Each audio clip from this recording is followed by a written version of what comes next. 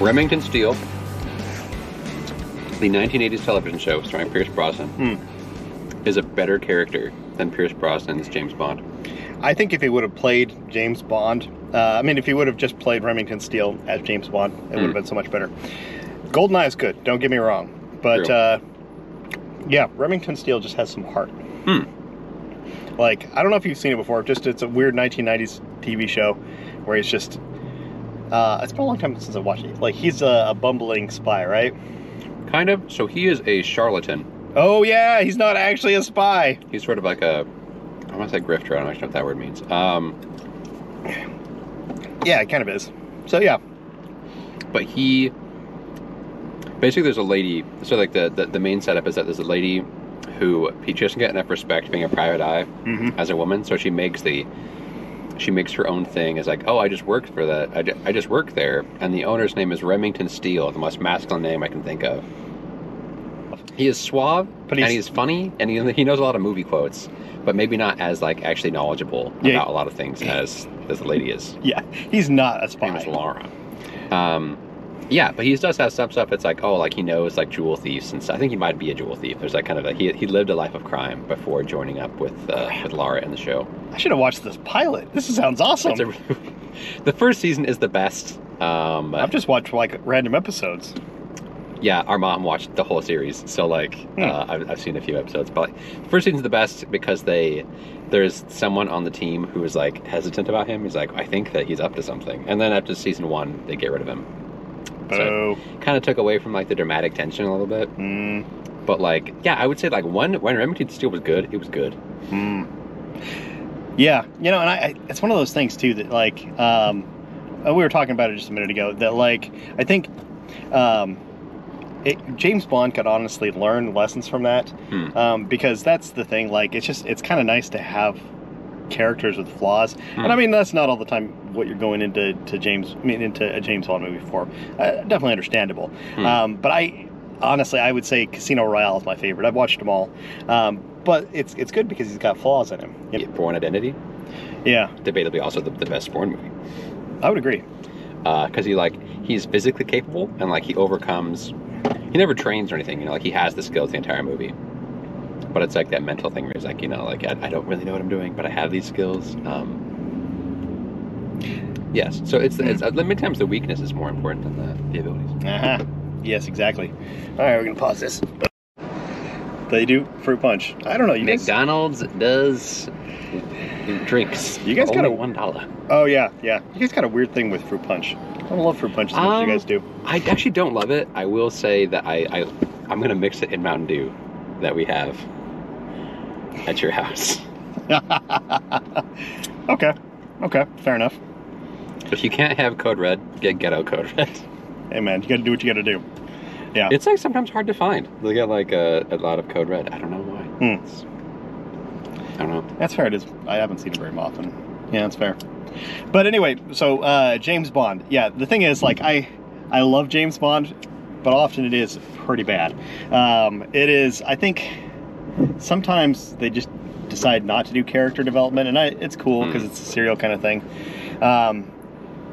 I think actually I've only read one of the James Bond books, but I think it was interesting to see, and this is like a complete tangent, but it was interesting to see that the book is more like a detective story than a weird action story. Okay.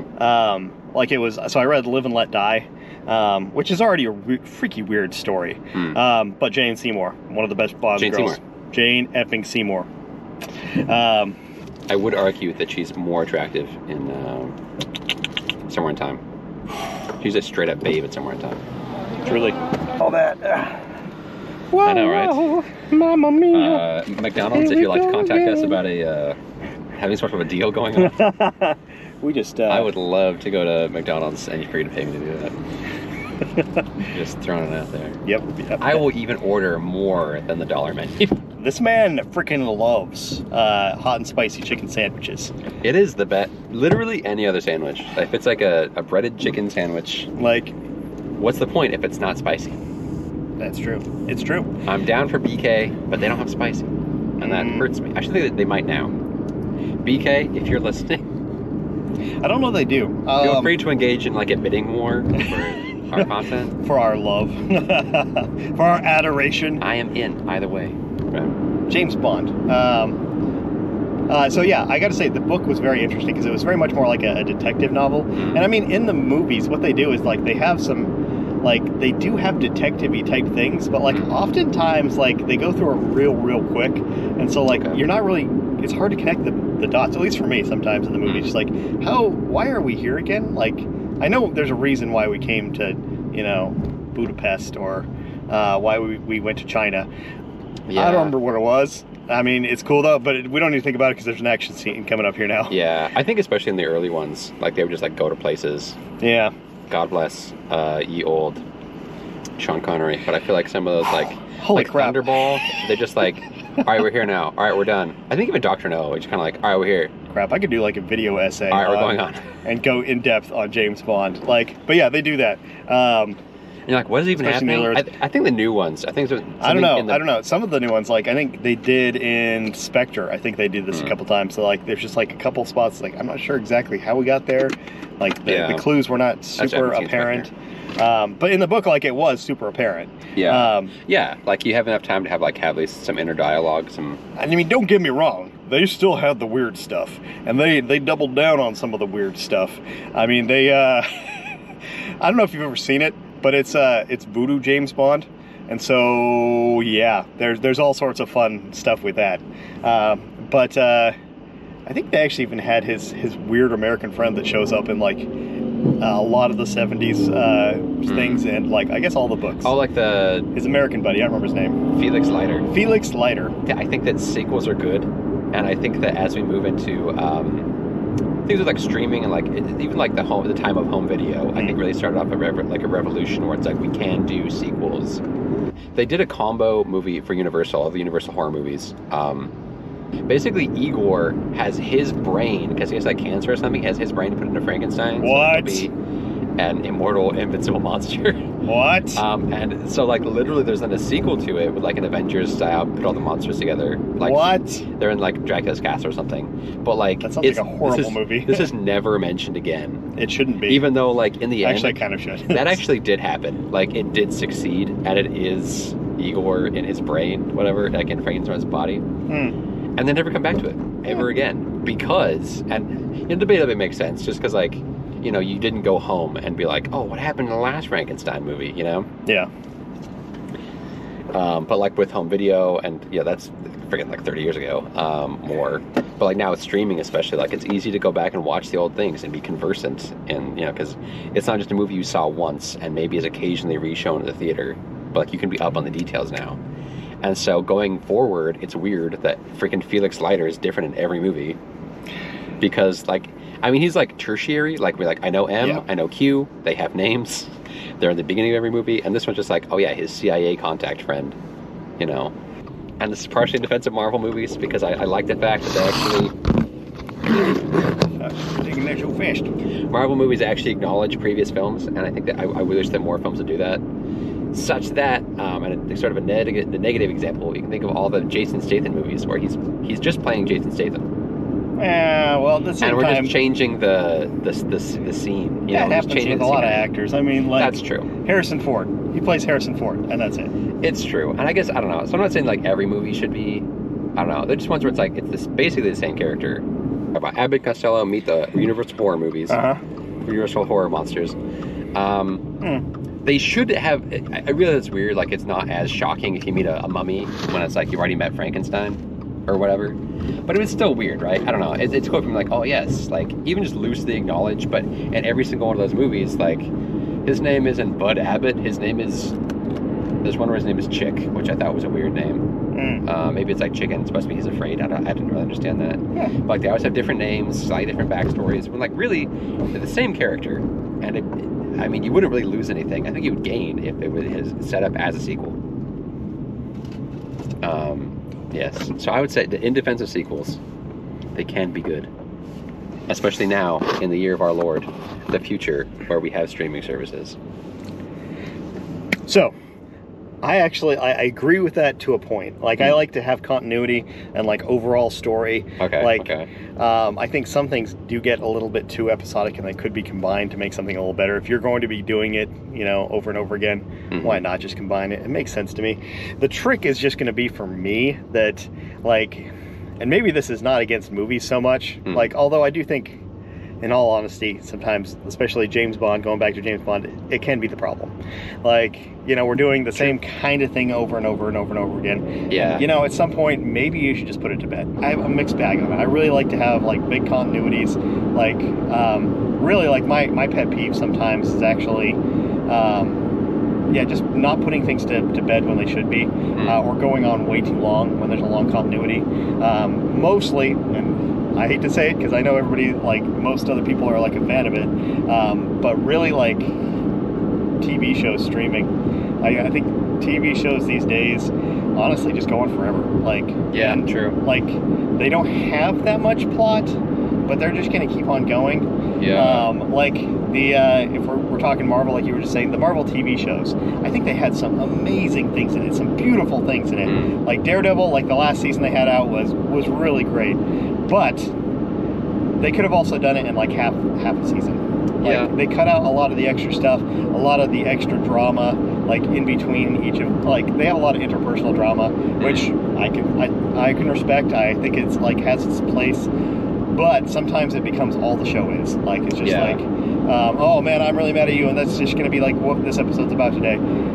Sometimes it's good, and it helps overall character development, and helps progress towards the plot. But, and this is becoming a whole different subject rather than just, you know, us talking about sequels and long running. We started talking about Pierce Brosnan, and now we're going to talk about story structure. But, like, the thing for me, like, when I'm watching a story, like, I need to see progress. So, you know, whenever, like, you show something intriguing, you know, you're making a promise, and you have, like, all these promises and goals for the character, and if you're not making any progress in a said episode toward those goals, or at least enough of those goals, I don't feel, like, fulfilled. Like, and that goes for all mediums. I mean, not just TV, but, like, you know, long-running movie series that, you know, have an overall story. Like, James Bond doesn't have an overall story. Yeah. And I don't know that it can. Like, I don't know that it would have an endpoint. Like, maybe, like, if you had, like, you know, something like Blofeld or Spectre or Schmersh.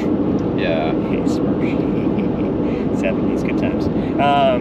But, you know, if that was, like, the big thing, like, they have, for maybe a couple movies, they've got, like, a single bad guy, but, like, if they had it, they've got to move towards it. I think it would probably make it a little better of a thing. That's, you know, you can say lots of bad things about Marvel. I think that they've done, but I think one of the best things they've done is they've had little bits and pieces to move towards their end goal of end game, which that's a whole nother rant.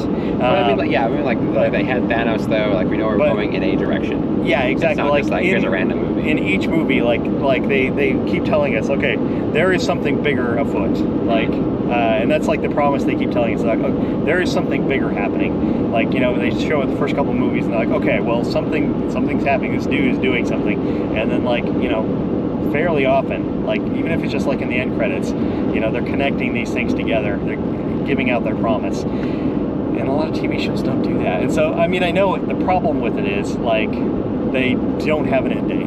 I think the world of, you know, you put an entire season on, you know, Netflix or whatever it is, all at once, I think that actually can help. Because, like, you're not, like, changing things due to ratings a little bit. I would say, if anything, my one concern would be that you can get some fan feedback. I want to get the picture. The old Bullard's Dam. It's crap. It's refuse. The new Bullard Dam? Bullards? This is the good crap, man. Yeah. Let's look at it.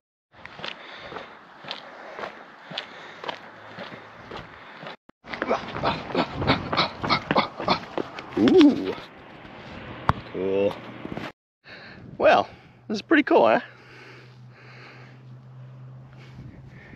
Yeah, it's a nearby dam. I mean, nothing special, but boaters seem to like it.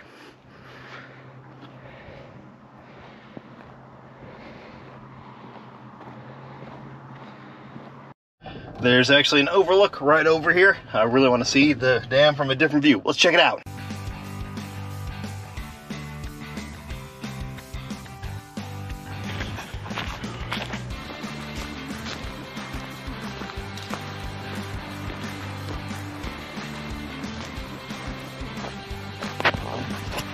Definitely a good place to be.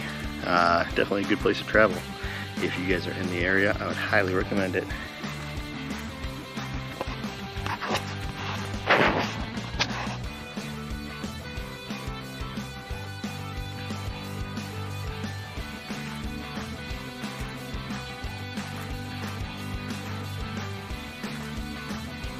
Hey all, thanks for watching that video. If you guys liked it, make sure you do all the YouTube stuff, and we will see you again very, very soon. Thanks, we'll see ya.